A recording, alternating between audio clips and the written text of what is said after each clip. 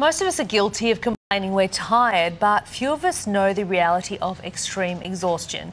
Today we're looking at chronic fatigue syndrome, also known as ME, the underlying causes, the surprising triggers and the best way to manage this medical mystery. And for more, we welcome Dr. Heidi Nicholl, CEO of Emerge Australia. Hi Heidi, great to have you with us. So how does chronic fatigue syndrome, and you'll explain why that's an important part of that word, chronic fatigue syndrome, how does that differ from tiredness? Okay, so the reason why we're flagging up syndrome as being so important is that chronic fatigue is a symptom of many, many different illnesses.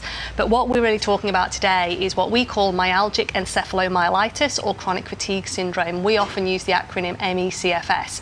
And when people have MECFS, what most people are really surprised to hear is that about 25% of people with it are so unwell they're actually housebound or bedbound.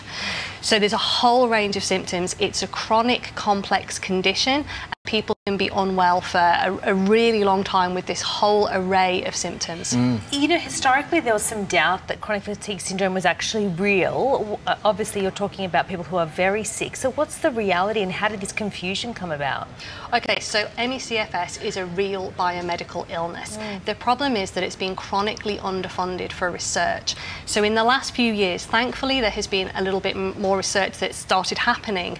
And what we're finding is that there are underlying biological differences with patients that have the condition. So the things that they're finding is there's brain inflammation, widespread brain inflammation, and there are things in the brain, there are substances like lactate which shouldn't be in there. So there's a whole line of research which is pursuing the brain chemistry. There's also research which is happening at an intracellular level, which is finding that the batteries in the cell, which is called the mitochondria, that drives all of your energy, that the mitochondria just aren't working as they should be. And you'd think that they'd not be working correctly to pump out enough energy. What seems to be happening is that they're kind of on overdrive.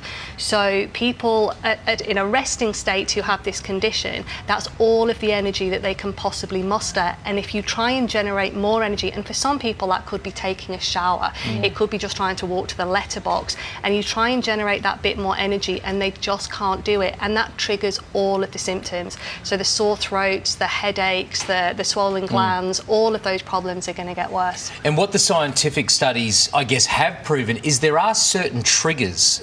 So can you just take us through those? Yeah, so what we often hear at Emerge Australia is that this starts with a viral infection. So a lot of people will have glandular fever or a flu-like illness and they just don't recover from it. There can also be physical traumas. So people might be in a car crash or even have something like dental surgery, and it's something that puts the body under an extreme amount of stress and they just don't get better. So why is it then that women are 2 to 4 times more likely to get this than men? What's the connection? So we don't know why women are getting this more often than men. We know that it affects about 80% of women compared to 20% of men. And actually there are other illnesses where the statistics are kind of similar. So there are other immune inflammatory diseases. So things like lupus, rheumatoid arthritis, multiple sclerosis, they all affect more women than men. At the moment we just don't know enough about the biology to see what's happening, but we do see that there are some differences. Yeah, and I guess it would be scary if someone's perhaps in the early stages and they don't know. You have a partner perhaps in that situation. So if people suspect that maybe someone they know or love has chronic fatigue syndrome, what are some things that can make a difference? So the biggest things are resting and pacing. So the worst thing to do is to push through. So we hear from a lot of patients that have, they've felt so unwell, they're just not getting better, and they think, well, I'm just going to get it together tomorrow, I'm going to push through. And actually what we say to people is try and stay within the energy envelope and just try and manage that. And at Emerge Australia, we have ways that we can teach people and help people to improve their quality of life. Yeah, terrific. Terrific to have you with us, Heidi. Thank you so much. Thank you, Heidi. There.